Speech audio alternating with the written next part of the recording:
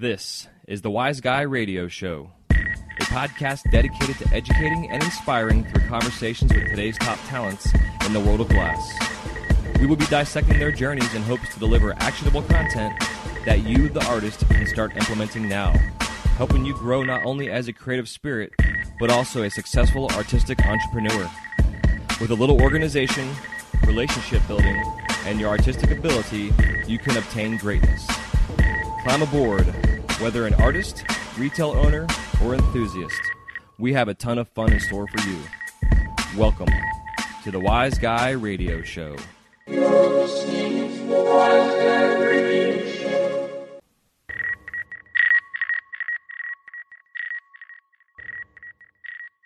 This episode of the Wise Guy Radio Show is brought to you by American Helix. The American Helix is a revolutionary new concept in smoking technology. Designed and manufactured by American glassblowers, this pipe is light years ahead of its time. Based on Bernoulli's principle, the shape of the pipe, along with an innovative intake system, creates a Venturi effect through precision microholes in the chamber, which results in a slower burn that conserves tobacco and gives a smooth, refreshing smoking experience, making the American Helix the smoothest hitting pipe on the market. For further info or to locate their products, you can find them online at AmericanHelix.com. That's AmericanHelix.com. This episode of the Wise Guy Radio Show is brought to you by Zen Glass Studios. Located in the heart of St. Petersburg, Florida, Zen Glass has a wide range of offerings to choose from. Their menu includes one-on-one or group classes in their hot shop or flameworking studio, create your own wine glass, and so much more. If you're a traveling artist, they even have a space to rent that you can temporarily call home. With over 50 years of combined experience, Zen Glass can help you fine-tune your techniques, whether you're a novice or advanced glass artist. For their calendar of events, including info about their Third Thursday studio jams, you can contact Zen at zenglass.com. That's zenglass.com. Hey, what's happening? Welcome to the Wise Guy Radio Show, episode number 158. This is your host, Jason Michael, and thank you so much for tuning in today. With 17 years of experience, well, now 18 years of experience behind the torch, I am as excited as always to bring you conversations with artists, sharing their stories in hopes to inspire and entertain, while helping you grow your business. And today is no exception. Today's episode features a repeat guest, Chris Piazza, a.k.a. Crispy Glass. He's out of Chicago, and he came on back in last year to talk about his humble beginnings and how glassblowing literally saved his life. And Chris is a great example in our industry of an artist that comes from a good background, had a rough path, found the glass, changed his life, turned it around, started a business, and now has a successful running space with several artists working under his belt. And the last time we talked, we were finishing up while he was actually getting ready to go get prepared to go up to GlassRoots for his first trade show. And this episode, we talk about that experience, the great time he had, the orders that he received, how they went about actually going through the process of taking the orders, manufacturing them, shipping them out, just kind of the ins and outs and sides of the whole process of a new artist going to a trade show, which I found was very fascinating. And being that myself still have yet to get to a trade show, I'm still curious myself in the whole process. There's the right way to do it, and then there's the wrong way to do it. And I think the way Chris went about doing his first trade show was a little bit of both. And we definitely talk about that whole idea of where he went wrong, what he could have done differently, now that he knows what to do differently, how to approach it next time. Especially when you're a new artist starting off and trying to find your way and your groove and your lines of work. The worst thing you can do is have, like, say, 20 items that you want to go sell. And if you get 100 shops that want one of each, you've got 2,000 pieces you got to make. And then you got to think about the time and the labor and blah, blah, blah. So we get into all that stuff and how to really calculate and set yourself up to have the most successful trade show. But also, is this information you can take and put it into just business in general. So I definitely had a lot of fun talking about it. Don't forget right now also that Mountain Glass has their sales going on right now, our sponsors for the show, one of several that we have. And thank you all to our sponsors, and for all of you out there who are supporting our sponsors. You can go to mountainglass.com right now and get a shot. Actually, you know what? I take it back. Hold on one second. I'll be right back. So as I was saying, Mountain Glass right now for the month of May. I'm still stuck on my April recordings here. Right now, their borosilicate sale they have right now, you can get Troutman First Quality Rod at 30% off. Just put in the code TAG, that's TAG at checkout. And for all you soft glass nerds, they have their soft glass COE 104 sale. Creations is Messy at 30% off. Just put in the code MESSY, MESSY. And they've also got their kiln sales. They've got supplies and torches right now. They've got a Bethlehem on sale. They've got a Nortel Red Max on sale. They've got a couple different kilns. Take advantage of these sales. I mean, shit, right now they've got a Paragon F500 front-loading kiln, 240 volt. It's 24 by 22 and a quarter by 18 inches. Big son bitch. Right now, it is regularly priced at $3,610, and it is on sale for $28.88. That's almost I guess it's about $800 off their sale right now. So definitely take advantage of that. That's pretty big. And like I've said in the past with sales, these are the kind of sales you want to take advantage of because it costs a shit ton of money to have a kiln delivered. It's going to cost anywhere from $150 to $250 to have a kiln delivered. So if you get a kiln on sale, not only will you be saving money on the cost of the kiln, you're more or less getting free shipping out of it. So take advantage. Just go to mountainglass.com for more sales. Usually on their front homepage, they have a little sales button there you can hit and check them out. And any other questions, comments, and concerns, go to mountainglass.com. And yeah, so that being said, Chris and I had a great conversation, and I definitely enjoyed it, and I hope you guys enjoy it as well. And on one other note, I'm still dealing with some bullshit. I'm actually borrowing a friend's laptop right now. My laptop was my daughter's laptop. I guess I hate to even talk about this on the show. I really don't want to, but I'm going to talk about it anyways. So currently, I'm going through a divorce right now, and my soon-to-be ex-wife, and it's a long story, and it's kind of a shitty situation, but I've gotten through it and gotten past this whole thing now. Partially why I took the month of March off. But that being said, I used to use her laptop, and I was saving up to buy my own laptop, and the expenses came up, and blah, blah, blah. So now I'm still in the process of saving up, but my daughter had a laptop, and I fixed the screen because my son had broken it about 2 weeks after she had this thing, and at the time, it was like 4 years ago. So we finally got around. We found the right serial numbers, got the laptop fixed, and I did a system restore, and the operating system completely pooped out, and it was asking me for my administration password, and we don't know the password. So now we're fucked, and it's basically a paperweight now. So if anybody out there knows anything about how to get past that part of understanding to break down the computer so I can actually redo it without having to have this administrative password, hit me up on Instagram. You can send me an email, wiseguyradio@gmail.com, or actually wiseguymedia@gmail.com. Sorry. I would love to find out about it because I don't want to spend the money right now if I can help it, just because I'm in this transition of getting my own space and place and etc. But I definitely need some help finding a way to get this laptop running because I got to keep the show going. And with the move I'm about to make, I probably will still have access to some computers and stuff. And I really don't want to record through my microphone, my earbuds, into my app that I have on my phone. If I have to, I have to. I've already got about 7 interviews already up and recorded and ready to go and launch. It's just getting them into Dropbox, which I've already done most of them. It's just now I'm going through and doing my intros, which I'm doing now for this one. So, I appreciate everybody's patience. I apologize for not following through and having episodes come out like I really wanted to. We are still in pre-launch for our upcoming classes in July. We're launching, which means also that I got to get on the computer or even just start using my phone for Facebook Live videos, which my next schedule for work comes out here next week, and I'll be posting up when I'll be doing my Facebook Live videos, so y'all can come on there.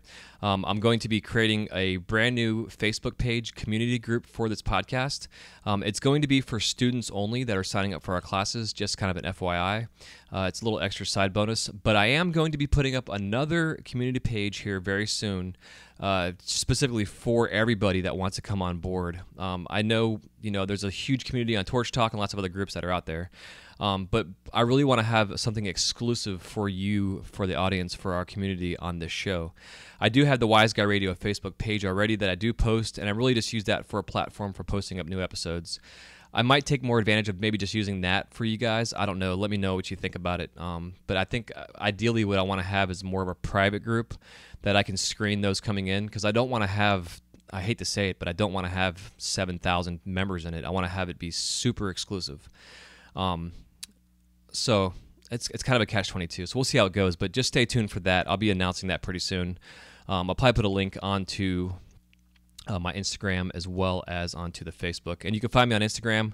I have my personal, I actually have 3 Instagram pages now, but I have my personal, which is my J Michael Glass, all one word, JMICHAEL Glass. That's where I do all my posts for my work and just things going on behind the scenes over at the Mouse House. And then also I have the Wise Guy Radio Instagram page. It's Wise Guy Radio _ or it's Wise Guy at Wise Guy _ radio. And then if you want to follow me on my other one, I have a little Olaf Zoom that I take with me on adventures and have him all over the place. I'll put a little link for that one. It's hard to I honestly don't even remember the tag for it. I think it's like, I know it's the Frozen one, but I don't remember exactly how it's got done. So anyways, I'm rambling because I'm in a hurry to get the hell out of here to go get my kids from school. So that being said, enjoy this episode. I believe we are now on episode 158. Might be 159. I don't know. Let me double check. This is ridiculous, but I'm going to let you know where we are because I think it's 158.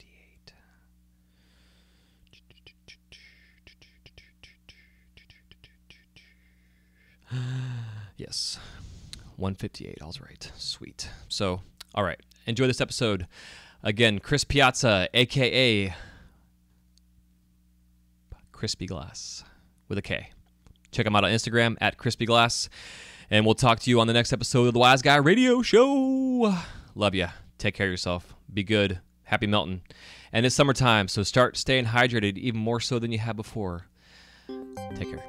Bye-bye. Peace.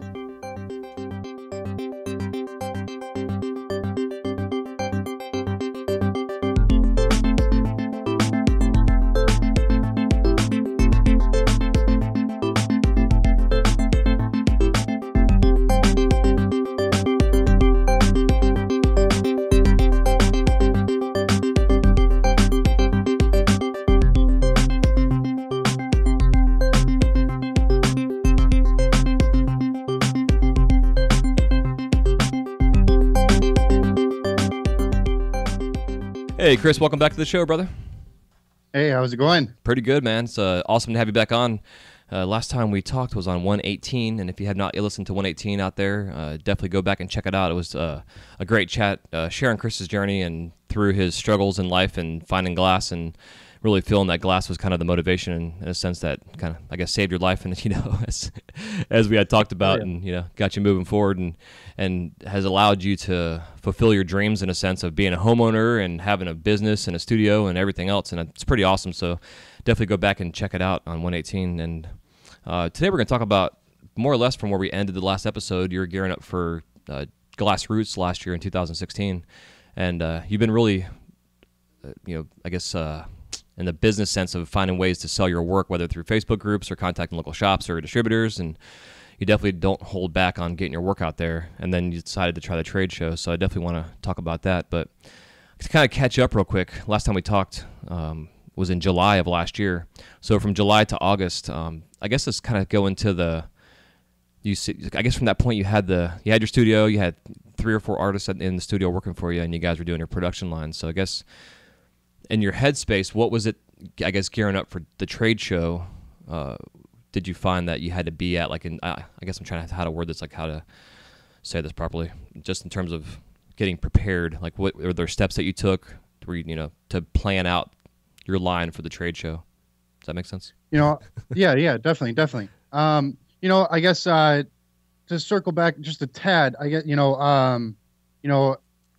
while glass is an art, it is also a business. And it's those two things that really attract me to this. That's what really kind of got me going with everything, to be able to have something for myself that was also providing for me. So I really kind of stepped back pretty far from the artistic thought processes going into GlassRoots and really took it as, 100% like business. Okay, so what does the market want? What have I been hearing about these, in last year's trade, or I went the year before to GlassRoots and I saw some beautiful, beautiful work everywhere. But what I didn't see was production. And so I really set us up for going and attacking that need that I saw. And so it was really a shift in creating product lines, taking everything that I've done over the last, 8 years, and getting some different price points between like $1 and $50, and having options within that. So we basically went with 45 different production lines, and just had one of each. And but that was the thing that we did, was we actually sat and made. Personally, I prefer to do 50 of something, not one of something. But so for a couple of weeks, we spent making one of each of the different styles. And, I still have that sample case today that we took to GlassRoots, of each of the different styles that we make. And then I made a catalog and did all that stuff. So really the mindset was, how do I show everything that I can offer, all at once? And I mean, it was excuse the French, but it was a pain in the ass to do, one of each thing and have 45 different samples. But it worked out. I mean, we killed it. Yeah, it's awesome. Yeah, about 15,000 in sales. So, Fuck yeah, for bro. a first show, yeah, dude, it was intense. And then, we were hoping for, our goal was $5,000, and if we would hit 10, then that would have been, insane. I think it was like $14,600 or something like that, after giving the discounts that we were giving. That was our final sales. And man, we got back to the shop and it was like, okay, now what do we do? Like, that was the next thing. Like I was all worried about preparing for GlassRoots. I had no idea what it was going to be like to have that many orders. And these are orders that are from new customers. Yeah. So it's not even like these are recurring orders with guys that I'm on a, first name basis, have worked with for years. So like, I need to make sure that all these people are happy that have, put their first order ever in with me. And I think that was the most stressful part of the whole thing. Yeah, man, it makes sense because your reputation's on the line, and the integrity of as being a business. Because I know in the past when I've had that same kind of idea where I had a production line, I had like 21 items or 22 items that I was doing. Anything from like a basic one hitter, like you're saying, like $1.50 piece, up to like a $25 to $35 bubbler we were doing at the time. And when we put the catalog out and we thought about it, it was like, man, if we hit 10,000 smoke shops and like 1% orders, and they all order 50 of each item or whatever it's going to be, it's like, how in the hell are we going to keep up with this demand? So it's like, you're going to kind of, overshoot the moon per se, and then you get the reality of like what it is when you get home. So what was the next step in the game plan? Did you guys have to like take all your samples, right? Because obviously you had invoices and what have you for what your orders were. So what was that next step you guys took? Well, and so there was a little bit of turnover with guys in my shop, and one of the guys that started working in here just got done with getting his MBA. And so I was able to kind of, it's nice when you have people with an understanding of business in general. He was able to kind of sit down with me, and we were talking about, how to attack this. And, we had 45 different lines, and it was a handful of almost everything. So there was no real way to get into a flow, per se, to, knock everything out. But what we did was we basically listed everything from quantity, like the biggest quantity. And we knocked out, the top 10 items or top 7 items that were the highest quantities, and then put those all in the different orders, like in little boxes for each of the different orders.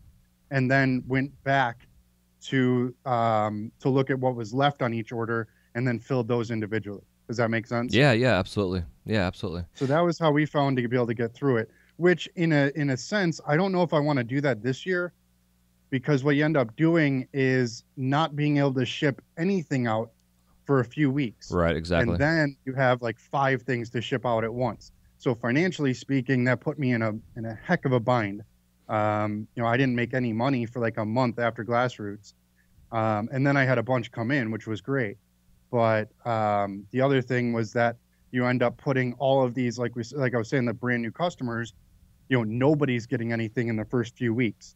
So, nobody was upset about that. I've already had some recurring orders from them, which is great. Beautiful. But for me, I think I would rather, I think what we're going to do is actually have a number system on our invoices this year that's going to, tell us who ordered when. Like one of the last orders that went out was one of the first people that ordered from us. And like, to me, I don't know if they think about it, because most of the time they forget about everything by the time they leave. But you don't. But for me, right, exactly. That was what I was thinking about. And it was the biggest order that was put in. It was like $2,600. It was the last one that went out. It was just like, I didn't feel right about that. So yeah, it makes sense. Yeah, it's a funny system too, because like, at 45 items, that's a lot of stuff. Do you guys think that if you if you scaled back the lists to like say half of that, and then just increase the prices a little bit, that it would be more beneficial because you would have less product going out? Or I mean, you may have more product going out too, but also you can increase the revenue a little bit on that end. And I've definitely thought about that quite a bit. So this year I'm working on, with the taxes being around and everything, I'm going to circle back, but with taxes and everything going on, I've been looking at my books, and I've found some flaws in how I've been keeping my accounting.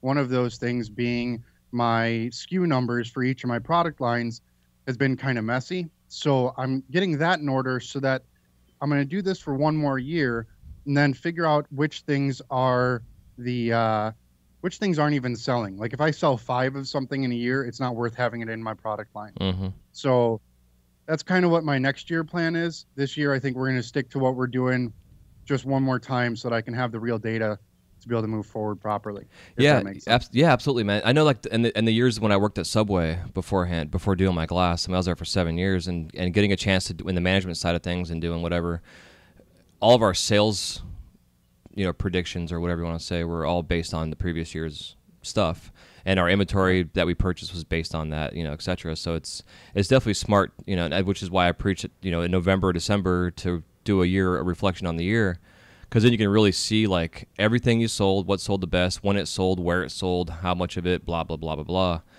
And a lot of times, like, when you're trying to sell an item that you're selling a shit ton of it, maybe you should increase the price just a smidge, even if it's like 5%. That might stop some folks from buying it, but those that will buy it and will continue to buy it, and they'll buy maybe the same amount of quantity or more, but you're going to still make the same amount of money, I guess, in a sense.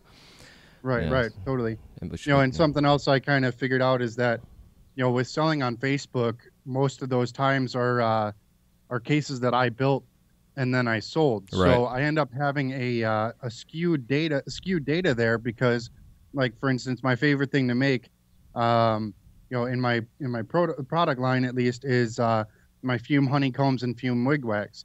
So those I sell, a shit ton compared to everything else, but that's because that's what I'm putting out in the market the most. So of course I'm selling that the most, So sometimes the data isn't actually telling a true story, versus Subway, where you actually have everything out all the time, and then the customer decides. Yeah, exactly. So that's why, like, this year, it's all going to be like I'm really pushing my catalog a lot more, and so the market's telling me what to make. Yeah. Versus me, bringing it to the market. So then now I'll have some real data and be able to move forward. Yeah, it's smart, man. Because I know, like myself personally, over the years, I've always done like, made to order kind of stuff. I've rarely ever kept inventory, and when I had inventory, it was for my distributor type of deal.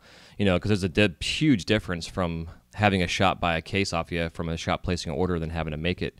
And then when you have the amount of orders that you got, and that being said, I wanted to back up to that. How long time frame wise did it take you guys from when you got the orders to get them everything, like your last order done and out the door? Last order and out the door was, I think, February 2nd. So it was about 3.5 months. And that also includes, Christmas and New Year's and all that. So it was, give or take about 3 months. And, again, I wasn't super happy about that. But, Murphy's Law, when we got back from the show, my main apprentice ended up hurting his hand really bad and wasn't able to work for like 2 weeks. And then another guy became just a complete flake, and he's no longer with the shop anymore. And so, like, I had all this drop off like right after the show, and so that was just a mess. Yeah, but, but about 3 months. Huh? Yeah, but with your personality, you're definitely one to persevere and get past those obstacles and just do what you got to do. Have to. There's no, that's the only way we can. I mean, a lot of kids get into this thinking like, oh, I'm I'm gonna make pipes and partake in certain things, and it's gonna be great. And it's like, well, that's fine if if you don't have any bills, like have fun with it. But like, I don't know, man. I got a mortgage, I got a car to pay for. I have insurance, and it's like, and I don't have choices. I gotta bust out all the time. So, yep. Yeah, and you're treating it like a business, not just as like a fun side hustle or hobby. You know, Right. it's a big Right. difference for sure. Do you see that you're like? Can you already tell certain items that you would cut back now if you were to cut back on the 40 some of the 45? Yeah, probably. Some like surface work stuff. There's some items in like the $1 to $10 range that I like to have because of my apprentices, like just to make sure that they have some work to do. So, but yeah, there's a handful of stuff that they don't really sell too well. Like some off of 32, some striped. There's like 8 stripes and you twist it. Mm-hmm. Just really basic stuff like that. It's stuff that like even if you're crushing it, you can only do maybe 5 in an hour, and so that's nice. It's like $35 an hour, before materials and everything. But that's these guys have a hard time even maintaining that type of a pace. So Yeah, it's hard. That's why, like, a lot of times when I teach about like the concept of doing timing yourself, you should do like a 3-hour stint. right, Because and like then you're divide saying, it. Yep. yeah, because it's really hard to keep that pace. I know myself, like, fuck, dude, there were times where I was doing like little 3-inch wrapping rakes, and I was making like 20 an hour of those pieces. Right. But after like 3 or 4 hours, I was good to go, and then about 5 hours into it, I'm like, I'm dead, and then I'm dead for like a day or two after that. So it's Right. it's definitely the marathon, not a sprint kind of concept. But again, it was because I was going back to like either selling to a distributor and having to have 100 of this and 100 of that, or I was trying to keep up with orders that were coming in. So it's it's interesting because I think the thing with the trade show, which is smart, like you did, is just to bring samples. Not necessarily. I mean, you can bring some work to sell, maybe some higher end pieces or whatever, but like, to go with samples and then just keep those samples for as long as you can keep them for down the road and not get, Exactly. not try to sell them. Because like I used to have a piece of cardboard kind of thing on the wall. It was like a little hanger that we would zip tie the pieces to, our samples to. And just so we had the physical samples on hand, and it made a big difference. We'd put the SKU number underneath it so we knew the catalog number, the price of it, the whole 9 yards. And Totally. had like our wall art in a sense, but it made for a good reference. And that being said, do you break down like the formula for what goes into a piece? Like, it's 3 inches of 32 and then like Yeah. 2, color wise, the whole 9 yards. Yep. I mean, not so much with color because it varies so much. But as far as size goes, yeah. I mean, I have so basically every tube, is 5 feet or whatever. So we do 16 pieces out of every tube. If I need more glass, I go to one size up. I know some people rather add an inch of tubing, and that's fine for like artistic pieces, like obviously. But for me, I just there's 16 pieces out of a tube. If I need a bigger piece, I go to a bigger tube. And then that way it's really simple. Whenever these guys, all I have to do is tell them what size tube it is. And then they know like, okay, there's 16 out of this tube, break it in half, break it in half, break it in half one more time. And then that's their prep, so it makes it really consistent that way. Yeah, it's smart. Do you guys pull points or do you blow pipes? Points on anything that's 25, and then blow tubes anything above that. Cool. Heck yeah. Yeah. Is it just for like a stability kind of thing, or is it just because of what you're making? Just I don't know. I learned to go on to blow tubes at 32. 25 is just really easy to pull a point off of. So is 32, but yeah, I don't know. It's just kind of what I've done. Also, there's no loss that way with the size of the tube of the 32, so it kind of gives a little extra weight to it. Not that it's very much, but it's more about the consistency. If I wasn't lazy, I would probably do blow tubes on 25 as well, because then everything is exactly the same. It's not like, and we're talking about grams here, but when it comes down to something that's 30 grams, 35 grams is a lot. It feels different. So, that's where it's just a consistency. Yeah, it what makes sense. What I like about flow tubes. Yeah. Like I think the pull and point process is a must when you first learn this process, just because there's so many fundamental techniques that are involved in pulling. I mean, there's so many. 100%. Like this online course I'm doing, like this, the first thing I'm gonna teach is how to pull a point, just because you get to understand everything. But but they do add up, man. It's amazing. You get like a month of points and all those handles. It's like you got like 4 pounds of clear glass sitting there. It's like fuck. Yep. And that was what, 10 pipes? You know, it's like, yeah, exactly. Yeah. Something that you mentioned about GlassRoots and having all our different samples.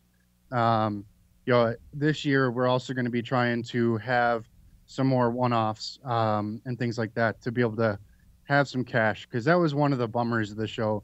The guys next to us were actually all cash and carry, and they between three of them they made like $8,000 or something like that, and like they got to walk home with a few $1,000s a piece in cash, and we had all these orders, which was great, but it was like I think a little bit of both is going to be a good plan for this year. Yeah, I agree, man. Yeah, you get that little runway to get you through the production. I think that what you guys did, though, is a little smarter than going there, because it allows you to really, on a business level, to figure out what your costs are, what your profits are, the whole 9 yards, instead of having this chunk of cash. Then you have to go home and then break everything down and potentially spend some of that money while you're there, or what, you get $8,000 in your pocket, and it's easy to go blow it all in fucking 5 minutes. I know I could. Well, it's harder in Madison than it is in Vegas, but yeah, definitely. Oh, dude, I could find a way to spend $100,000 there in a day. I promise. I'll drive home in a new RV or some shit. Hell yeah. Nice. That's hilarious. Yeah. One other thing that's kind of exciting over here, and I'm extremely nervous about doing this, but picking up a Red Star. So we're gonna have our first lathe in here. Starting in a couple, we're getting in about 4 to 6 weeks. So we're also going to have a lathe line, a lathe made line for GlassRoots this year as well. Beautiful. So that's going to be something else that's new. So is the GlassRoots going to be like your main go-to trade show? Yeah, for this year we're just going to do that one, and then we're talking about what our plan for 2018 is.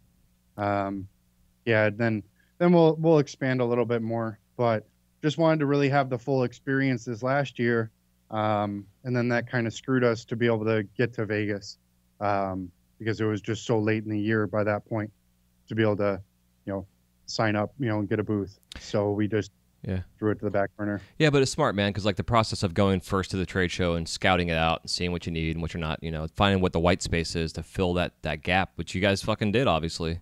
And now you've gone through the process and you've learned what to do, what not to do, how to change things, how to scale differently, blah, blah, blah. And now you go do GlassRoots again, you'll be way more prepared. And then you guys can get geared up for age in the spring or whatever you're going to do. Right. That's the plan. We'll see how it goes this year and go forward from there. Like I said, I'm trying to have like three or four different lines for the lathe stuff. And then, it's the other thing that's sweet about having these samples, because like you said, you had that board up. We still have a gun case or 2 gun cases of all of our samples, and took them down to a shop that I haven't been to yet, down in Chicago, and got a $2,000 order because we had our sample case. Exactly. So that was one other thing that works out from that. I don't know, we're kind of bouncing around a little bit, but no, that's good, because I think that's important, because having those samples. My distributor, that he taught me that he would go around with his case of his samples, and then in his car he had all the merchandise. So he would say, they want 5 of this, 5 of that. He'd come back in with the thing with an invoice, write them a fucking invoice, they hand him a check or cash, and boom, out the door. Totally. Totally. And if you guys get to that point too, where you can have a little bit of inventory on hand in the outside waiting for you, because then you can go out there and just grab that shit and just come back inside and get her done. Yeah, and I just don't understand how guys are pulling that. Excuse me, how guys are pulling that off. I mean, I just can't keep inventory, and I need to sell everything before I can. I just can't get there. I don't know if there's some supplemental income type of situations, but like, I don't know, man. I'm envious of those guys. Well, think about go on. I'm sorry. Oh no, I was just saying, I just saw on Facebook some guys coming down from this in the spring, and I know the Oregon guys do it too, and they just got a van full of cases, and it's just like, and I can't have $70,000 in inventory. Like I need that $70,000, you know. Yeah. But go ahead. Yeah, because I was gonna say, like, you know, in terms of the production side of things, you know, if you sit and think of like, you know, if say you make 50 pieces, and then 10 of those pieces you just put aside for your locals, and then the 40 that you are making you put aside for the orders that you're getting, you know, kind of thing, or every 5 pieces you put one aside, you know, kind of deal, and just keep that side hustle going, to just keep stocking it up and forget about that you have that shit, you know, and just, you know, maybe limit yourself to like 20 of each item that you have on hand all the time. You know, and always keep that inventory going. So when you go hit your shops, if you sell, you know, say you have 20 on hand, you go sell 15, you now know you got to, you know, next couple of weeks you need to refill that stock and get it back up to 20 pieces, you know, or something like that. And then every time you guys get to the level of having 20 of each item back in stock, then you go back and hit the road and hit the shops, or something, you know, something of that nature, some kind of cyclical kind of gimmick going on, so you can keep all aspects of your business rolling. Oh hell yeah, I like that. And even the idea of just like throwing like 1 or 2 out of each batch that I make in a box, and just like that's kind of like a savings account, you know, and like just stash it. Yeah, exactly. Yeah, dude. I like that. Yeah, and I know it's not easy to do. You know, I mean, I can sit here and talk about it all day, and actually doing it is another whole nother thing. You know. Totally. Yep. You know, but you know, mortgages due. The mortgages due. Yeah, exactly. Well, it's like when I was talking to Micro about stuff, and he's doing his milli work that he's doing takes him 3 fucking months to get the milli work done, much less then put it into a piece and then manufacture it, etc. You know, but then he goes to age, and then he sells out in like the first 4 hours or whatever. You know, crazy timing wise. You know, exclusivity and blah blah blah. But to get to a level, which I'm sure you guys will get to that point, to where you can't afford to have a little bit of stuff that you can put to the side or hustle for 6 months and not have to worry about paying your bills, because you know your bills are getting paid already because you have that money put aside. Right. You know, yeah. It's like the squirrel fund. I heard Dave Ramsey talk about a lot about like that with small business owners, and having this squirrel fund that you just, you know, the winter time you got to go get your, you know, put your nuts away, and then come spring you got the money there waiting for you to pay your bills. Because I know as an artist, it's a little bit different for the functional community, because it's like a year-round thing now, and you know, in terms of like not worrying about you know, tourism and all that kind of shit. But like here in Florida, our industry is like, which is one of the reasons I don't really sell too much locally, is because our industry here had the ebbs and flows are very similar to like the restaurants and stuff, where it's like you have your good seasons and your bad seasons. And a lot of places, you know, they'll close in the off season just because there's nobody coming in. You know, now we have all the Canadians in town. Like I'm right down the street from the Blue Jay Stadium for spring training, so like our whole area right now is all the Canadians are in town, and you know, all these fucking Blue Jay fans. I'm always yelling at them as I go down the street, you know, go Rays and whatever. It's fun to harass them, but they, you know, they're a huge part of our stimulus to our economy here. And it's, you know, if you can think about based on your locale, wherever you are, you've got some kind of ebbs and flows going on. You know, don't matter where you are. So got to prepare for it, for the days that you don't have the businesses. Because like when I did the Renaissance Festival, when I was first doing this glass back in the day, the guy that I worked for, he would do that. He would go do the tour for like 8 months, and we would do inventory on site also, our production stuff, doing demonstrations. But like summertime, from I think it was like July until September-ish, we were just the whole summer, we were just cranking out as much shit as we could. So when the season started, they had a crap ton of inventory hanging up and ready to go. And then we would just work on site just to keep the inventory gaps filled. And then they would sell most of their shit and then go back to the summertime sweating and doing production. Right. You know? So it's, you got to definitely, you know, and it gets to the point to where it's just all about making a plan, being organized, establishing some kind of calendar of events so you can see what's up, what's coming, you know, just being super organized and then planning ahead. And some things you can't plan for, but really when it comes down to if you can have a vision of what you want and what you want to succeed at and what you want to have in your life and your business and whatever, then you can make some kind of plan of attack to get there. Definitely. And that actually brings up one other piece I didn't mention as far as how we got through the GlassRoots bubble that we had. You know, my girlfriend is all about setting schedules, and like, I don't know, she's got a planner in every room. She's crazy about that stuff. But that helped me be able to schedule myself like down to, you know, throughout each day, what my plan was to get things done. And then I have a buddy that is, you know, he does big high scale production for not glass, like plastics and stuff like that.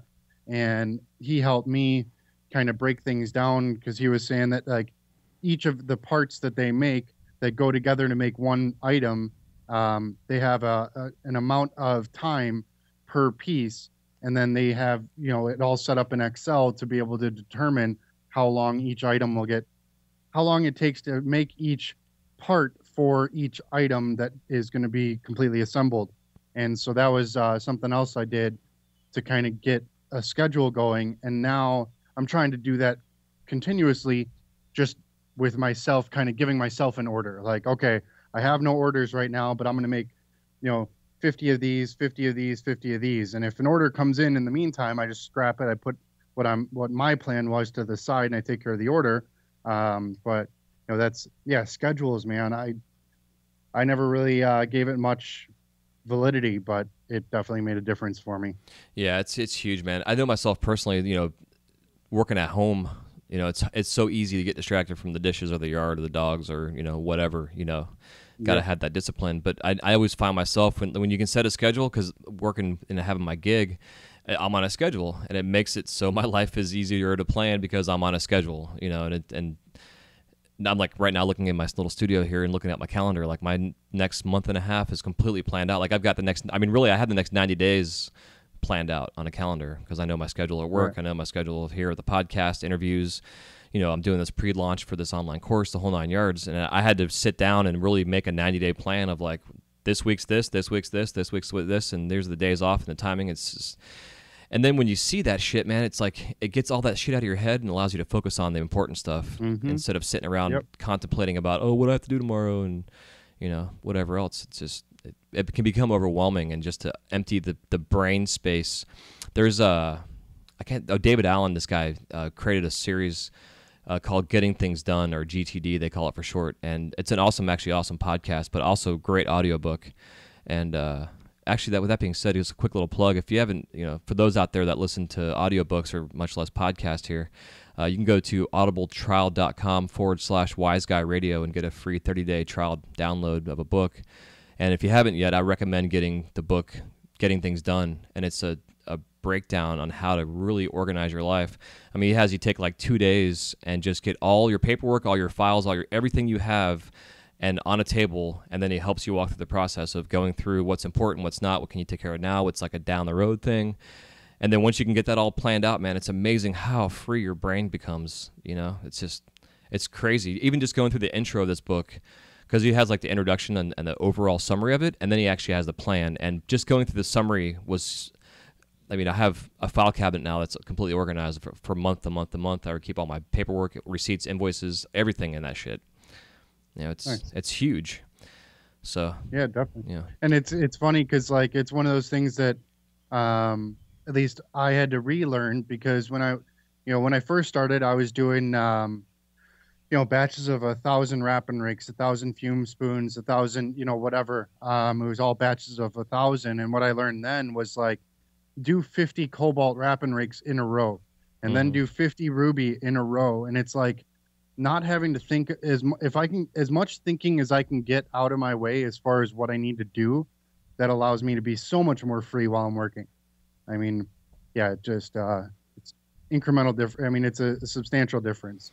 Yeah. And then it gives you the space and the energy to then get into the creative space when you want to be free and not have to have a schedule or production unless, blah, blah, blah. And you can just take a day off. Like I was trying to get to a point where like Wednesdays was like my experimental have fun day, not production, and just do something that's maybe not even functional, just do some sculpture or whatever. Just to have that outlet.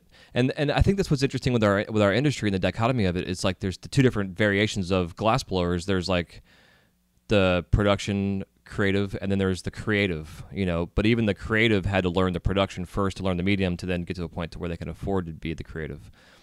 Totally. And it takes a long time, man. Like the Joe Peters of the world, that dude's been at the torch for a long, long, long time, and he's gone through and learned so much shit where now he can make 6 figures a year and travel the world and help out people around the world and create art and inspire. But it takes a long, it's, I consider all of us to be 20-year overnight successes, Right. It's, totally. Look at, a local guy up here, Cold Drink. I mean, I've seen some of his, my distributor I was working with used to distribute stuff when he first started. And like he handed me this inside out spoon. I'm like, oh, right on. He's like, do you know who made that? I'm like, no. He's like, that's a cold drink piece. That's an original. I'm like, holy shit. Like, cold drink doing those flip discs that are incredible. And yeah, he just started out making inside out spoons, like just like the rest of us. It's like, yeah. I mean, I'm still stuck in that production phase. I'm working on trying to do some other stuff now, finally. But yeah. I mean, that's the dream, right? To be able to have like some time to be able to do other things and just doing stuff to pay the bills, and then those things can pay the bills later on. Yeah, exactly. Exactly. Especially like where you're at, and having a studio with apprentices and stuff, or helpers with you. You'll get to a point to where you can have them strictly doing your production lines, and you're there creating new production lines, doing R&D, and then also being the creative and making the one-offs. As the business maintains itself in a sense, because that's what it's all about. If you can get to a point where you can scale yourself and scale your business to where you have those guys making your stuff, and then you're running the business. Because like you're saying, bro, you're fortunate to have a circle of friends around you, including someone in your studio that understands business, and then your girlfriend understanding scheduling and organization, and then you have a friend who's doing manufacturing of other things, but still understands that. And it's so important to have that influence around you, and not just being in your cave and just doing your thing and trying to figure this shit out. Like, reach out to your friends that have specialties in other areas that may be able to help you out. We like to think we're special, but when it comes down to it, in the production side, like, Coca-Cola is a production, business. It's not very different from what we're doing when we're making 1,000 fume spoons, and it's like these people have that insight that can really help. And yeah, I mean, I got no shame in asking for help. I mean, there's none of that. I mean, yeah, it's important. But, And with the whole Coca-Cola thing, like I remember, it was like How's It Made, or one of those TV shows that was on like Discovery or some shit, and it was all the manufacturing behind the scenes, and I love watching this mass production of widgets being made where they're cranking out like 1 million M&Ms in an hour, kind of shit, Right. And to think about how they had to sit back and manufacture these machines or products or programs to be able to do it. But there's still a human component to that, in the thought process. And if you think about like assembly lines in like the automotive industries, those guys are hanging doors or putting lights in or whatever. It's just an assembly line. They got to have everything down to a certain time, or that car's gone past to the next person and now they're missing some part, or whatever. Right. And it's not for everybody. It doesn't get to the street. Yeah, exactly. Yeah. And it's so true. But it's like, it's hard to wrap your head around it as a creative person. Cause I know when I first started this stuff and I was doing the Renfest and I was making these little drip drop pendants, we called them dragon tears, and it was just like a teardrop shape. And I would spend like 40 fucking minutes on this little thing. And my master, he grabbed it out of my hand one day. I'll never forget it. He's like, stop right now, turn your torch off, and come over here and watch me. And he like drew like 4 stripes down a fucking like 12 inches of some 12 mil and twisted it up a little bit, and then made like 10 pendants in like 30 minutes. And he's like, I'm only paying you 75 cents a piece. So you can make $1 an hour, or you can make $20 an hour. I had to sell them for this amount of money. So it still doesn't make sense because I'm paying you this much. I'm not getting the production out of you, blah, blah, blah. It's like, don't be an artist, be a production person, and then the art will eventually come.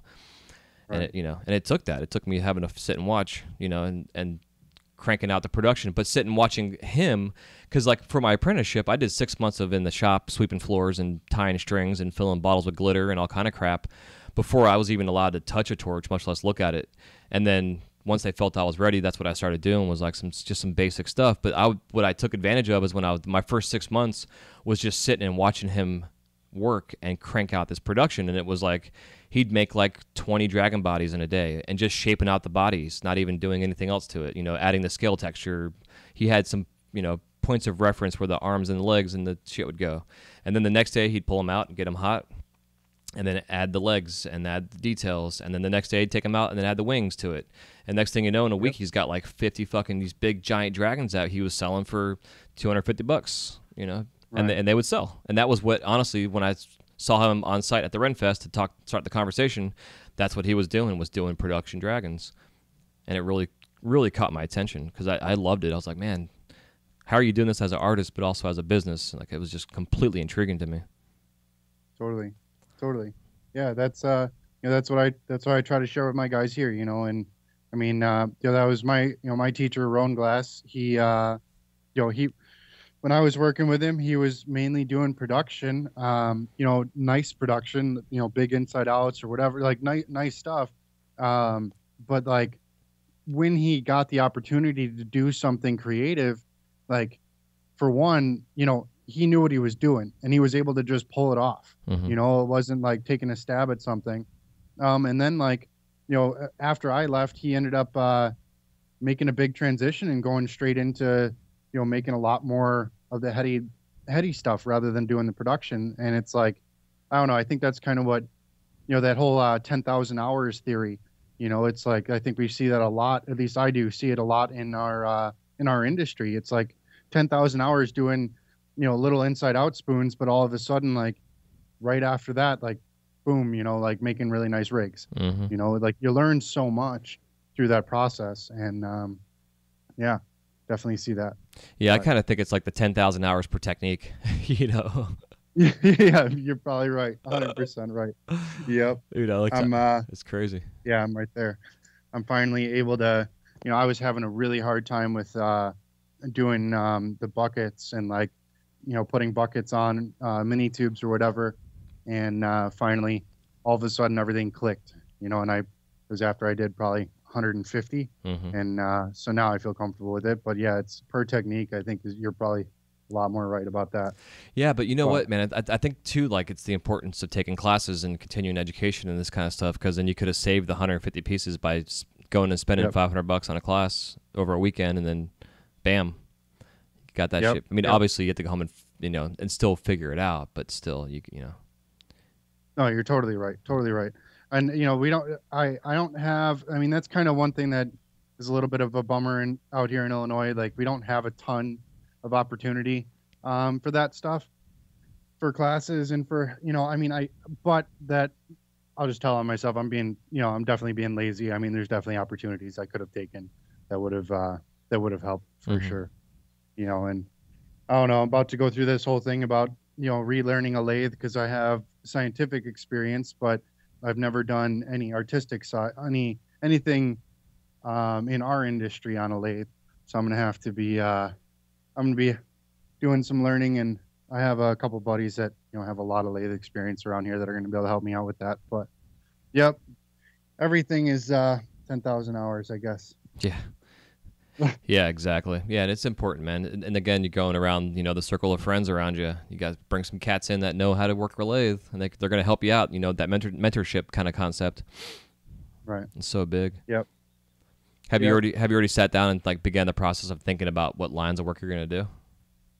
I'm definitely doing that. I have kind of one so far that I'm pretty confident that I want to have as like a first line, just really something pretty basic. And yeah, kind of going from there. I'm also a little nervous as far as like, not even really knowing what my limits or where my struggles are going to be. So it makes it hard to kind of determine what I could do, Hmm. if that makes sense. Yeah, yeah, Like absolutely. I don't even know what my issues are going to be. I know I'm going to have issues that I don't even know that I could have issues about, you know? So Yeah, you more or less we'll bought see. yourself a new race car, and you're not even sure if you can drive the thing. Well, I mean, I wouldn't go that far. I mean, I did scientific work for like 3 years. Right, So, right. I definitely know how to get my way around. What'll be weird, what'll be different will be like, more elaborate perks and like just different types of seals that I will be new. I mean, I know that I can, get down to it at first with some basic stuff, but Hmm. it'll be a process. Yeah, man, it's fun, and I think that's what's the beauty with the glass is it's a constant growth and learning process. Totally, totally.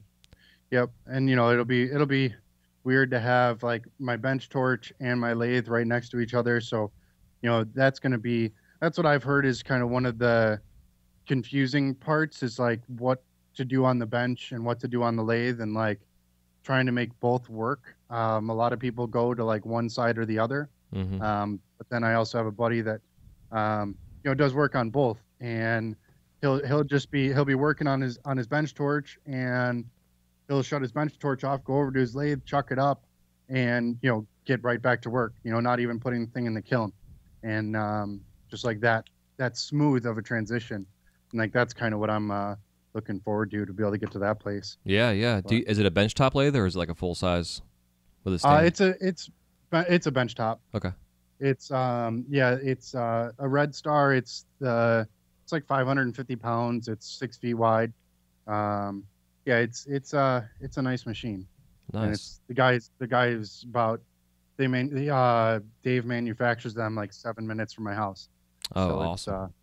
it's pretty perfect. Yeah, So, because I know like when taking that Steve Sislov class a couple years ago, he works on a table like a Lytton, I believe it was, a tabletop. It's like it's got like a 4-foot bed on it, and Right. maybe even a 3-foot bed. But anyways, it was fun to watch him because he had his torch on the tabletop and then the bench lathe right next to him on the same bench. So it was like coil set up, and then Steve Sislov and Steve had the lathe there, so they were able to make all the components and stuff, and then immediately go right to the lathe and start the assembly process. Totally. But definitely learning. It's definitely I know the times I've been behind a lathe. It was I don't know. It's just it wasn't the challenge of it. I think it was more of the time of just like sitting there getting the glass hot. Like I'm learning the hot shop right now again in a sense, and I'm learning how to relearn patience of just waiting for things to get hot or waiting for things to get cool to a point to where you can work it. It's a whole different animal. So it's good though. It'll be good for you. And then hopefully you can, take all those skills and just combine them all into some badass work. We'll see. We'll see. Hopefully. I mean, the hardest thing about working a lathe is that you don't have, at least in my opinion, my experience is that you're working with gravity in a totally different way. Like you can't change your pitch, like you can when you're working on a bench. Mm-hmm. And so that's going to be a little bit interesting. And then like all those times where I was like, oh, that's straight enough when I was on my bench will not be straight enough anymore. Yeah, exactly. When I put it So hopefully it'll kind of tighten some things up too. But yeah. Yeah, it's the ultimate having to be on center. Because I know, like in the hot shop, it's all about like one of the first things I was taught years ago when I did the hot shop was how the setup is the most important part of the process. Like getting your gatherer centered and getting everything, even before you even add color and go to blow some air into it. That initial setup, it's so important. It goes with anything when you're attaching a blowpipe, a punny, or pulling point, whatever the hell you're doing. The shit's got to be on center. And then you can make what you got to make. But other than that, man, I love the whole correlation with life. It's the same way. If you're not on center in life, man, everything else around you is off balance. Totally. Yep. Do that. And it's easy to just walk through life not centered. It's just like glass. It's easy to say, fuck it, I'll just get through it. And, then you learn bad habits and bad routines, which then affects everything that you make. And then going on with life, it affects everything in your life. Just by saying, fuck it, I'll just get through it. I'll deal with this limp or, whatever you're dealing with. Totally. And sometimes that's even things that are, just surrounding your life, I don't know.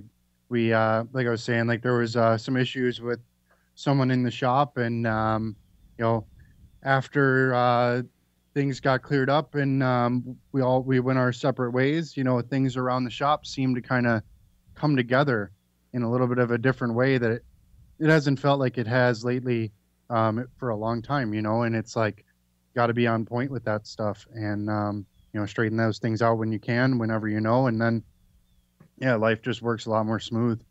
And that was actually what drove me to go the lathe route, because I was looking at possibly getting a bigger shop going. I don't know, I've been told that one of my I don't know, it sounds kind of egotistical, but I was told one of my strengths in glass is like teaching it, because I'm not anywhere where I want to be artistically, but like I know the fundamentals like the back of my hand, so I can actually share that stuff. And so I was thinking about getting a bigger shop, doing like a 12-bench studio, and I know there were some issues that I think you had with that, like a bigger shop or whatever. And I don't know, that was kind of part of the determination to not go that route, get the lathe, and then go bigger later.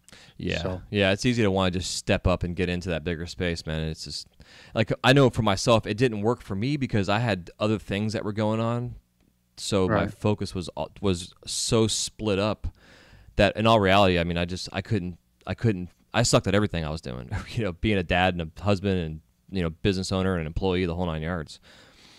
So it's definitely, Right. you can't spread yourself too thin. It's easy to want to do and to grow that fast because it's, we can all see where this industry is and where it's going and where it's been and, the success that's been out there and still is. And it's easy to want to chase that, that carrot out there. And there's lots of carrots Totally. being dangled. Just got to Yep. put the blinders on and stay focused, and then let opportunities come to you as they come along. Because I'm sure eventually, if you get a lathe dude and you step up that production line, you're gonna probably want to get a bigger space just because you're gonna need the space just for keeping inventory and whatever else you got to do. Totally. Totally.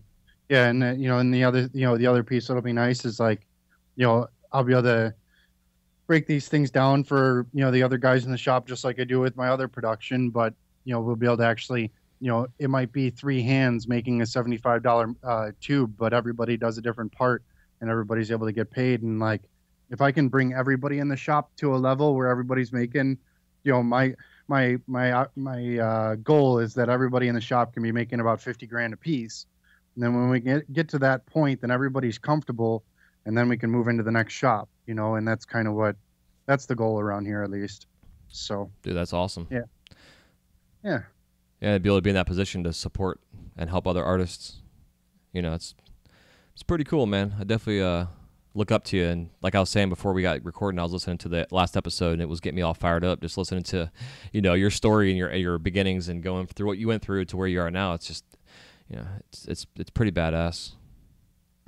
Appreciate it. I had good people around me, and and I don't know. I like to. I don't know, man. I think life is about definitely taking care of your family and taking care of things like that. But as much as look, we both listen to a lot of these entrepreneurs and stuff, and I think one common theme across the board is those big those big guys giving back. Whether it's Pencils of Promise or some other sort of foundation, or giving their time to help other people. Warren Buffett, he gives his time to help investments for different foundations, and it's like, I don't know. I think that's kind of half of this life. Like you got to do that stuff.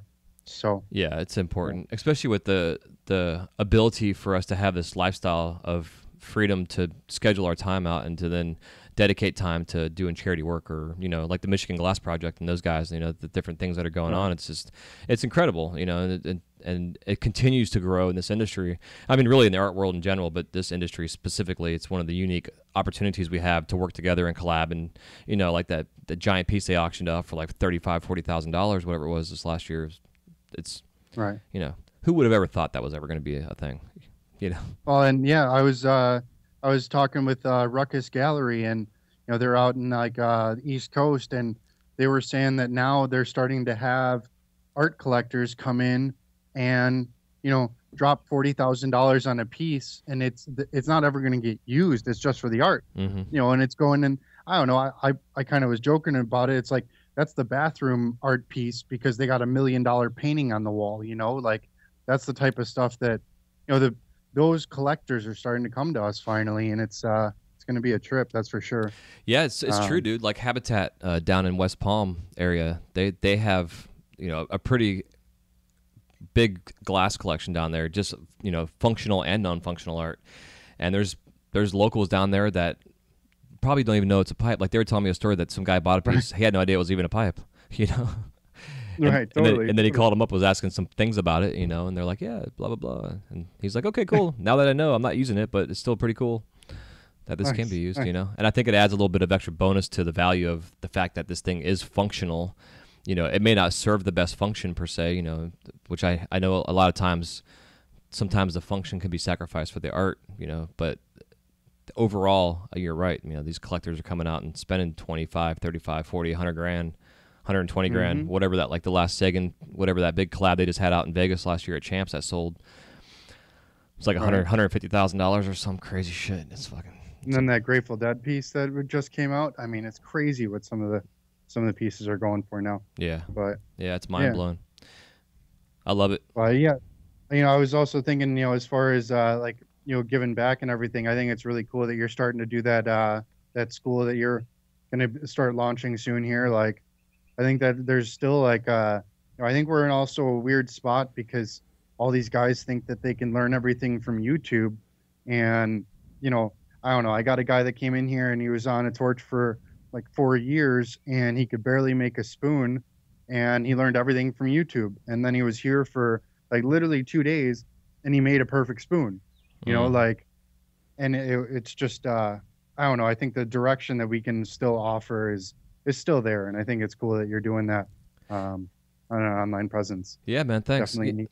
Yeah, you know, and like just like you, like listening to a lot of these business podcasts and the online space and the online marketing and sales and stuff. It's it's being done in other genres of business, whether it's coaching or what have you. You know, lifestyle, marriage, relationship stuff, whatever it is. But our space hasn't really had that. And there's my ultimate goal is to be able to create what I'm gonna do is create a series of classes to take that's going to give you a foundation, so you can go watch the Dustin Revere videos, or you can go take Right. a class from somebody and you already have this foundation established that allows you to go actually take a class and actually be able to learn and pick up what it is that you're learning. Because like you're saying, the YouTube generation's there, and they only understand what they're seeing on the video, and then also from what they're learning by trying it. And it's there's so much foundational stuff that's not being taught that needs to get out there, and that's just kind of ultimately the goal. Because I'm gonna do like the first class is gonna be a 12-week course. It's just intro to fundamentals, like really basic. So it's the first, month 1 solid work, month 2 is hollow work, and month 3 is putting the two together. And then I'm going to do Nice. an intro into pipe making, and then I'm going to do a critters and creatures sculptural class. It's like going to be like just like a month class, but the pipe making one's going to be the same thing. It'll be a 12-week course that's going to teach the basic fundamentals of pipe making. How do you make a pinchy one hitter? How do you make a fucking spoon? Everything. Because if you can Don't make show rollout bats though. Don't show anybody the rollouts. okay, I'll try not to. Go ahead. Yeah, right. It's like the most simple thing to do. Yeah, but that's our secret, you know. I'm just kidding. People are asking me how I make, like I had some guys make them super cheap for me, and on Torch Talk I had some guys ask me, and I'm like, I don't know. I don't know how they're doing it. I don't know, but just a joke. But Yeah. It's very that simple. yeah, it is. The critters and creatures one, like I'm stoked about that. I'm gonna want to take that class. I mean, I don't know. Sculptural stuff is like something that my apprentice is starting to do. He's messing with skulls and stuff, and I don't know. That doesn't make much sense to me. So I love the work that you do. I'll definitely be taking one of those classes. Yeah, thanks, man. Yeah, it's Yeah. it's all about just breaking it down. Like I'm going to show how to make an octopus, and I know a lot of cats that do octopi or octopuses is actually the right pronunciation for it. But they'll make all their tentacles ahead of time and then attach them to the body. Where like the ones I do, I actually will build the tentacle right onto the body itself, and to me it gives it a more natural flow and look to it. But it's just because I know the glass, and to be able to add color to it first and then to shape it out, it's not always the easiest thing to do. So like a lot of the stuff will be done in clear first, and then you go step up to the color, But it's fun because I'm working with Mountain Glass, so like when you sign up for the class, you'll actually get in the mail, you'll get your materials that you need for the class. Like I mean, it's going to be an actual online. We wanted to call it the university, but we're not accredited, quote unquote. So it's going to be the institute. That's going to be the Institute for the Advancement of Flameworking Technologies. It's kind of long, but Okay. that's what we're calling it. And it's the idea really, again, it's like, it's going to be a lecture, a lab, and then I'm going to be doing a weekly one-on-one coaching, the whole 9 yards. And not to give too much away, but I'm going to be talking here pretty soon in some future episodes about our beta test program we're going to be offering to 3 artists to come on to get a super big discounted rate on going through the class with me, just to go through the process of it to make sure everything works before we launch, because it launches in July is the actual start of the classes. Nice. So, but yeah, we're pretty excited about it. So it's going through the process of being self-taught more or less.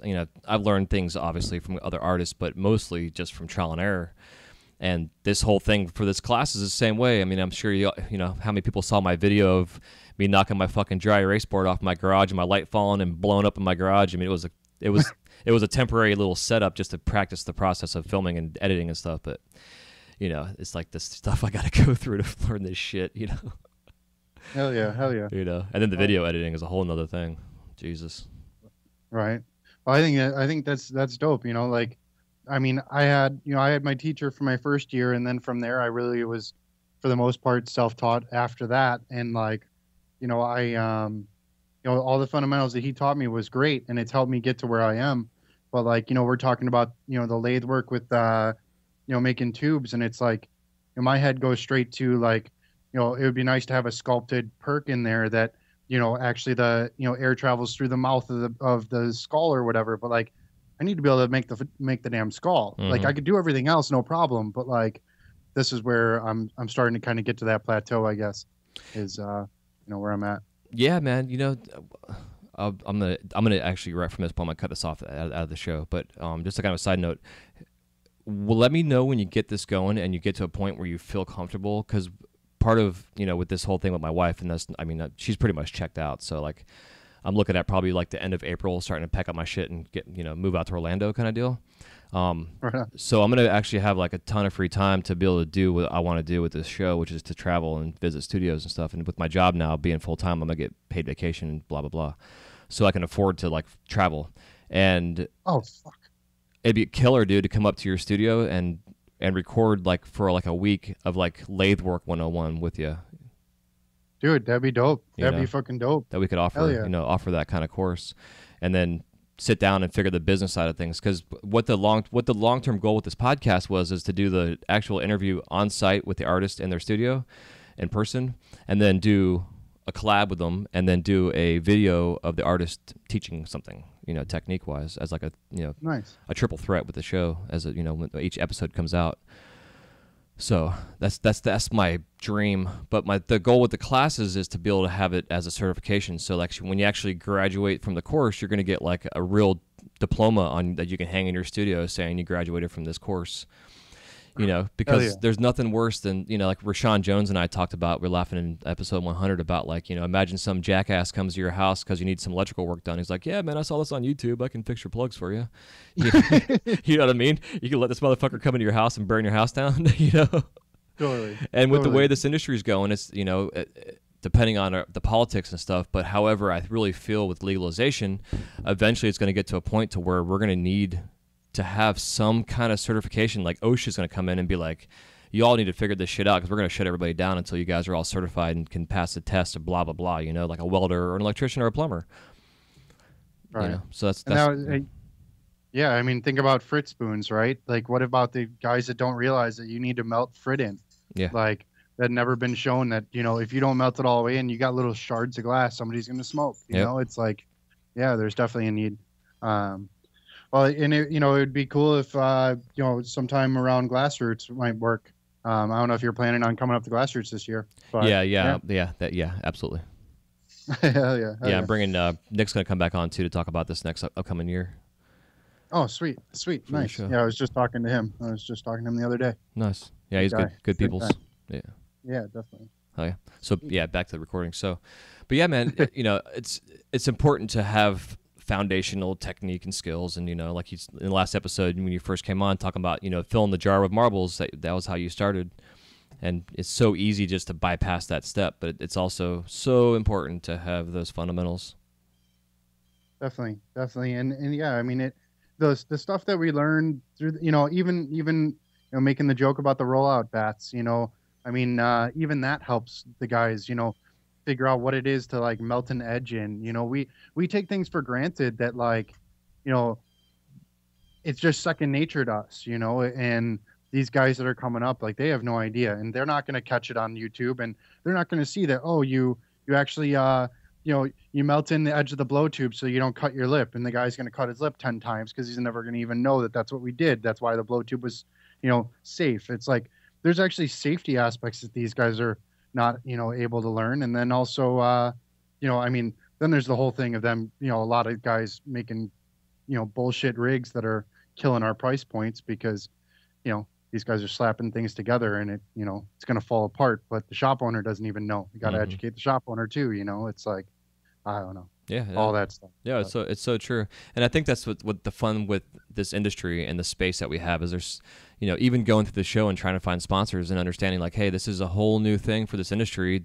We got to find a way to make this work because it's never been done before. Like we're all, we're trailblazing in a sense, even though, there's guys out there killing it, but there's still like, there's certain central fundamental things within the industry in a business sense that we're all learning as we go. It's just, it's important for us, to all get some kind of symmetry across industry that's all, price. I mean, price points, I guess, are different based on region and whatever. But like you're saying, there's got to be some kind of like quality control to educate the shop owners so they know what they're looking for. Why should you not buy the stuff that comes in from China compared to buying from your local guy? Blah blah blah. Some people don't give a fuck about that stuff, but it's those that do are seeking the knowledge and don't know where to look necessarily. So it's up to us as artists to help educate our customers, because then they're going to spend more money with us. They're going to spend more money with the locals instead of spending money with this stuff coming in from the local import distributor. Right. Yeah, I had a shop owner complaining about my rigs at what they cost or whatever, and he grabbed one off the shelf and he shows it to me and he's like, "Yeah, check this out. This is American made."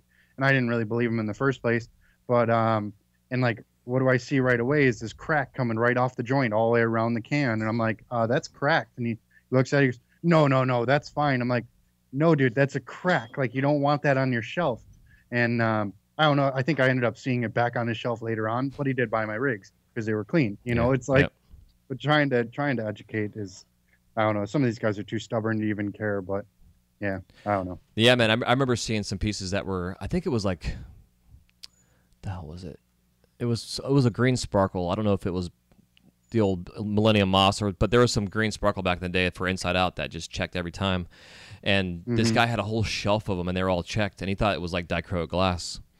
And and I'm showing him like, "Dude, those are all thousands of cracks in that piece." He's like, "No, man, no way. It's dichroic glass. I was told it was I'm like, "All right, you believe what you want to believe, but here's dichroic glass. This is what it actually looks like," kind of thing. Right. And then he understood, and then he pulled him off the shelf and called the guy to come pick his stuff up, kind of deal. So it's again, it's as we educate ourselves, we got to pass on that knowledge to those that are buying and supporting and getting the glass out there into the industry. Because when when the customer buys something that's a piece of shit and don't realize it's a piece of shit until they get home and then it falls apart, then it puts a bad taste in their mouth. It's like with podcasting. Like a couple guys I listen to, they're like, "We want to teach proper podcasting and setup for audio quality for free because we want to make sure that if someone turns your show on and it's the first time they've ever listened to a podcast, that they're listening to something that's high quality and not being turned off by some piece of shit sounding podcast that they'll never listen to shows again because they assume all podcasts sound like that." Right. Right. Hurting the industry. Yeah. Yeah. Time. I mean, why spend the money on a nice American-made rig if it's going to just fall apart? Just go to China. It's like, it makes sense in a way, and like that's what's a shame. I mean, I try to keep my mouth shut as much as I can on the Facebook groups, just because like I don't want to, I don't know who knows who and like who, what toes I'm going to step on if I say anything. But like some of the times I see stuff on there, it's just like, Jesus, dude. Like, either raise your prices. Sometimes I'll send a personal message like, "Dude, raise your price. Like, that's ridiculous. You're going to hurt this for everybody. Like, you can get another $3 out of that." Like, or the quality. And the quality stuff, I stay away. I just don't need to get into a pissing match with somebody. But like, yeah, it is part of what's going on, I guess. Mm-hmm. Yeah, that's why I, as much as I enjoy Facebook, I try to stay away from it because I know myself. I turn into daddy and teacher, and it just doesn't go well. Rashawn and I, like, I bring him up because him and I sit. We're like the old men on the front porch, like, "Get off my grass, bitch." Because we'll go in there and see some of these kids that think they know what the hell they're talking about, and they've been behind the torch for like 3 months, and they're like, "Yeah, do this, this, this, and this." And I'm like, "Dude, you're telling them the wrong fucking thing. Are you wearing glasses while you're working too? Like." Just sunglasses, dude. Why sunglasses work. Yeah, exactly. Oh man. Yeah, it's funny stuff. It's amazing. So it's important that we continue to teach the proper knowledge out there and correct those that are sharing the bad stuff. But again, I don't want to get into a pissing match necessarily. Right. Something I guess I'll throw out there to your listeners or whatever. I did start another Facebook group geared towards glassblowers with catalogs, because a lot of these different groups have, you're selling cases and, pre-made stuff. And that's kind of what, I'm referencing when I see like the garbage on there or whatever. But this other page that we're trying to get moving a little bit is really geared towards like artists that actually have lines and like have experience with that and a place to be able to get orders from rather than selling cases of pre-made stuff. So it's a pretty I don't know. I am the moderator on there, so I feel like I can actually say something to somebody like, "Hey, man, pull that post down, but take some better pictures. Like, try this. Don't take them in the case. Like, go set 5 of them aside, take a picture of those, and then put some bulk order pricing on here." And I don't know, kind of one of my ways of trying to help a little bit with like the business side of how to promote yourself. And yeah, getting orders are always nice rather than making cases. So Yeah. That's smart, man. What's the Facebook group? it's glass blowers with catalogs. Okay. Really simple. Yeah. Is it just? I'll add it. I'll add you to it. Okay. And then Cool. you'll be able to see it. Yeah. Please Yeah. do. It's just glass blowers with catalogs is all it is. Cool. I think it's a fantastic idea because like part of what I'm going to be doing too with this with the pre-launch, some of the video series I'm going to be giving for free are going to be like how to take the right picture, with the setup, with the general basic photo booth setup, how to do a proper live stream, from your studio with the way live streaming is going now. And I put together this little kit where it's got like a didymium lens filter, and it's got a tripod, and it's got a little Bluetooth remote control that controls your phone, so you can just from a distance hit on it, start and stop. And it's like $90 for the kit, and it's real simple setup, but it's so important to have that proper setup. And then there's like a little extras things you can add to it, like a backdrop if you want to have like a basic white backdrop behind you to hide your mess in your shop, or you can hang t-shirts or your promotional material on there and stuff to really make yourself look professional, because Nice.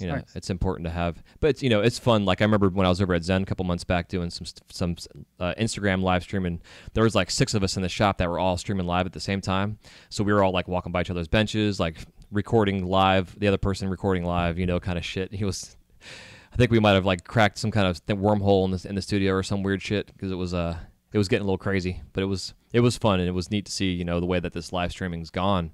It's important to. I haven't messed with it much yet. I need to do that. But that $90 setup sounds perfect.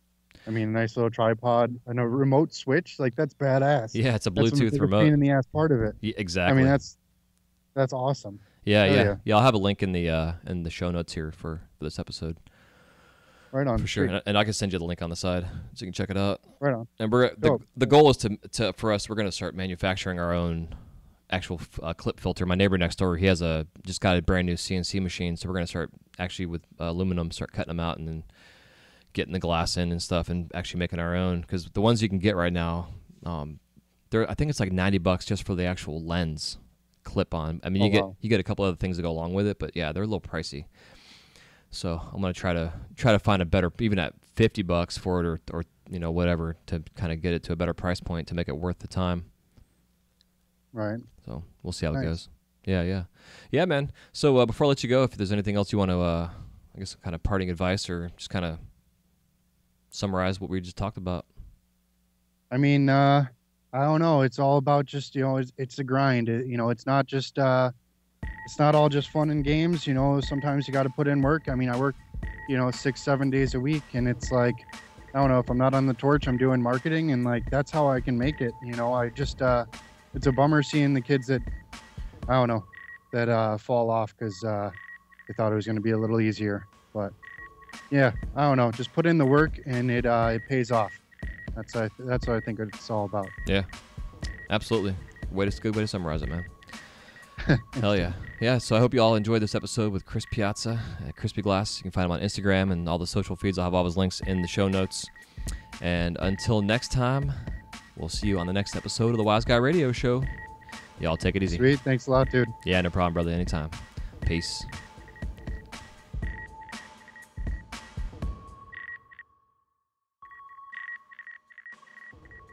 This episode of the Wise Guy Radio Show is brought to you by GlassRoots Art Show. Now entering its 9th year, GlassRoots is designed for artists and distributors who wish to do wholesale business with shops and galleries. Located at the Monona Terrace Convention Center on beautiful Lake Monona in downtown Madison, Wisconsin, the art show features at least 25 glassworkers demonstrating and creating pieces for public viewing, live and silent auctions, raffles, and approximately 40 booths consisting of raw material supplies, functional and non-functional art, and glass charitable organizations. This year, in 2017, GlassRoots will be held October 9th through the 11th, and for any more information, just go to glassrootsartshow.com. That's glassrootsartshow.com. This episode is also brought to you by The Flow magazine. Since its inception, the focus of The Flow has been to provide a bond among members of the lampworking community. This has been accomplished by developing relationships with the finest artists and sharing their techniques with you through in-depth, step-by-step tutorials. In every issue, you can enjoy great content with the hottest artists and cutting-edge techniques using the latest industry products. These features, along with the continuation of our Women in Glass edition, Glasscraft Emerging Artist Awards, inspiring gallery showcases, dynamic general interest articles, as well as health and safety information, make The Flow the leading international lampworking journal. For more information or to subscribe to The Flow, go to theflowmagazine.com. That's theflowmagazine.com.